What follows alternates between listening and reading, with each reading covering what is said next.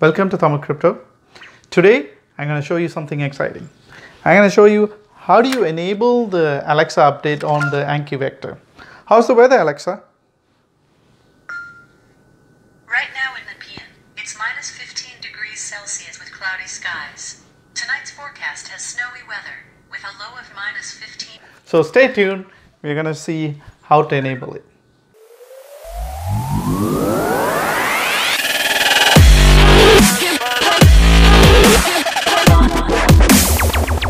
Welcome back. So I'm going to show you how to enable the Alexa on your vector, Anki vector.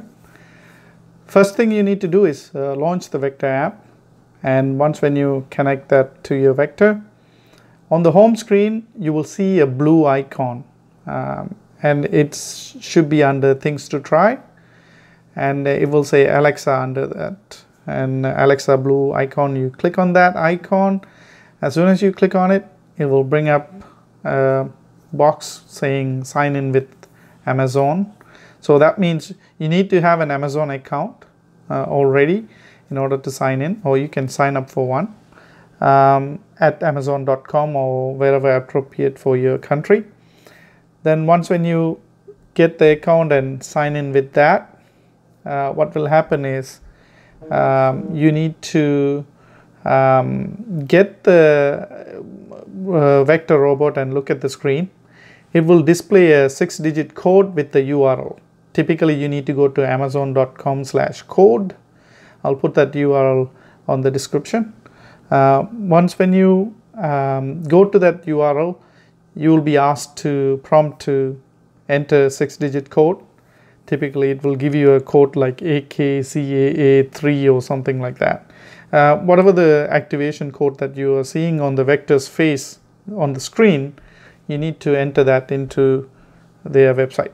When you do that, it will ask you to click on continue button, and when you continue that, now your vector is registered with Amazon Alexa and it's ready to go. And you will see a small on the vector screen, you will see you are ready to use Alexa. Check out the Alexa app for things to try. So then you can download the Alexa app separately on your phone, and you can make your vector work with it as well.